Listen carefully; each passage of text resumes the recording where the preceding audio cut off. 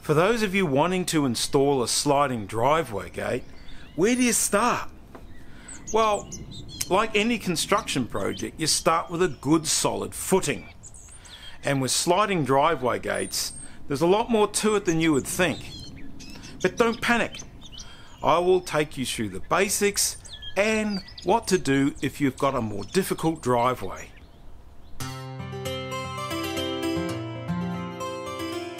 Sliding driveway gates have wheels that roll on a metal track that runs across the driveway and off the edge of the driveway where the gate opens.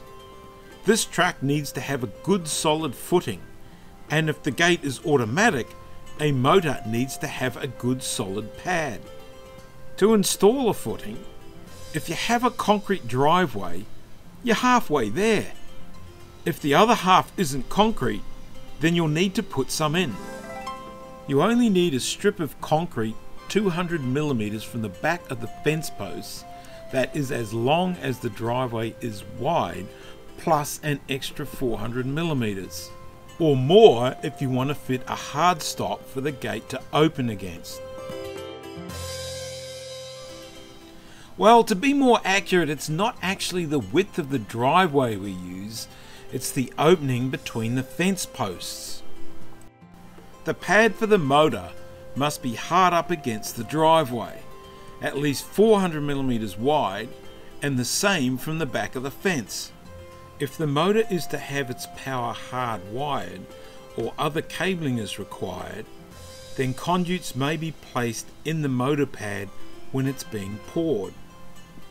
If the motor is to be powered from an outdoor power outlet, this can be placed on a small post next to the motor, not on the fence, otherwise how will the power cord get past the gate? If the gate has a guide post, this should be hard up against the driveway and set back from the fence by at least 170mm or more if there are battens or a similar material fitted to the front of the gate, as this will make the gate thicker and requiring more clearance.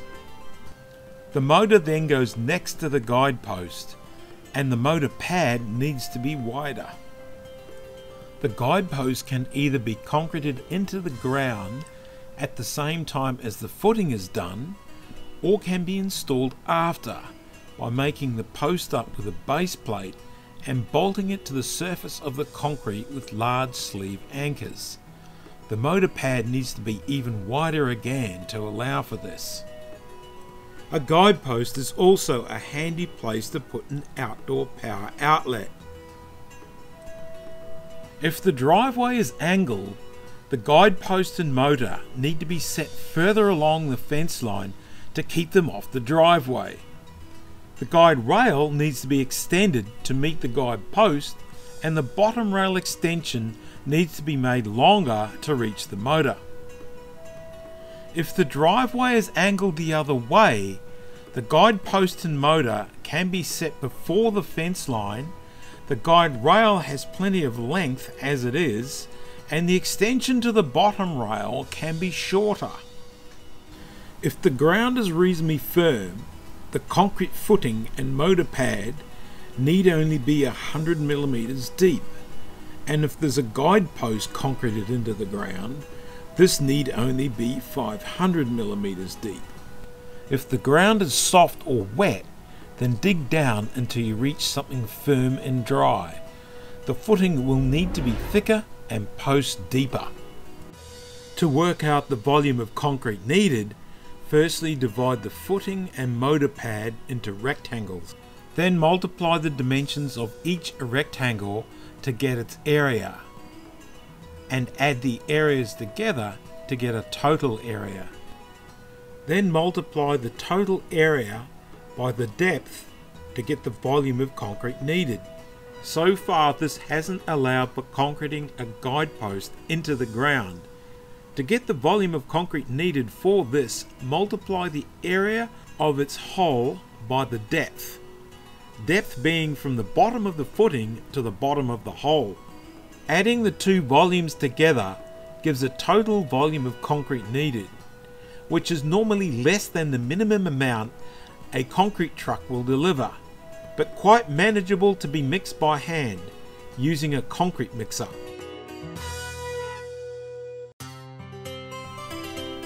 If a driveway has pavers and they're glued to a concrete base, then the track may be installed directly onto the pavers.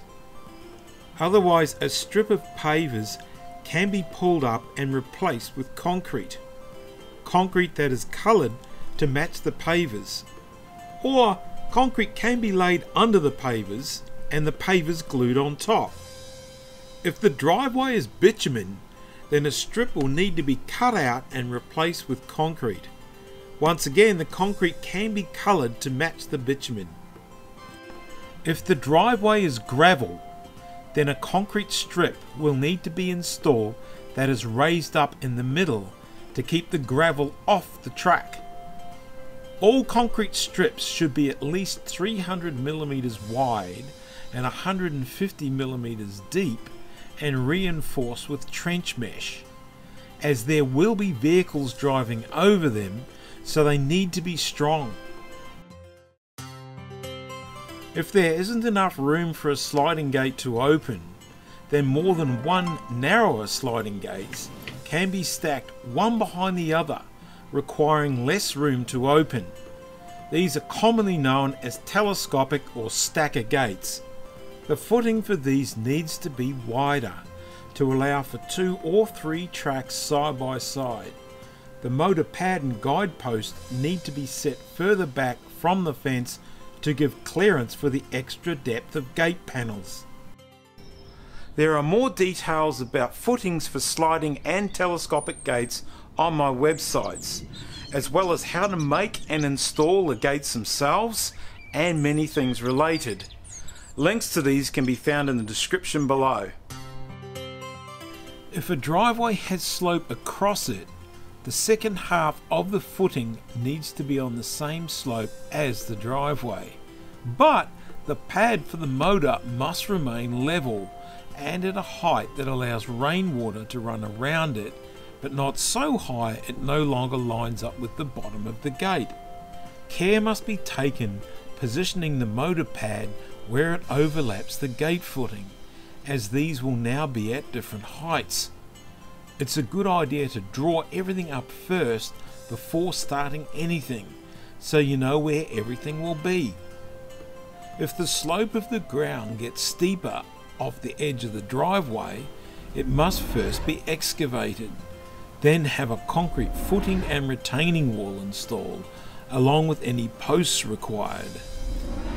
A sliding gate can then open into this cavity. The retaining wall must be high enough above ground to keep the footing clear of any dirt and debris. The cavity needs an internal width of at least 500 millimeters to allow access to the back of the motor so it can be manually released, and access to the track so it can be kept clean. If the slope is steep, a lot more excavation is needed and a much larger retaining wall is necessary. A telescopic gate may be more economic, as these require a lot less excavation and retaining.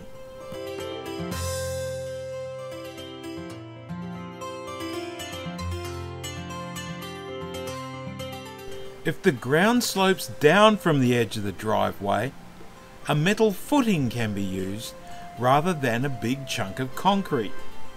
The motor pad may still be concrete, or could be made from metal. A metal footing need only be 100 millimeters wide by 25 millimeters thick and supported with 50 millimeter square posts concreted into the ground. Slope from the direction of the road has little effect, so long as the footing has the same slope as the driveway in both directions. The motor pad must be level and at a height that allows water to run around it, yet not too high, otherwise it might not line up with the bottom of the gate. A common mistake is to make the second half of the footing level, so the track needs to rise up a step. But this does not work. If you found this video useful, please give it a thumbs up. And if you'd like to learn more about sliding gates on a slope, telescopic gates, or such things as installing the posts or mixing the concrete, I have some great videos coming up, so I invite you to subscribe. If you need help with your project, please leave a comment. Thanks for watching.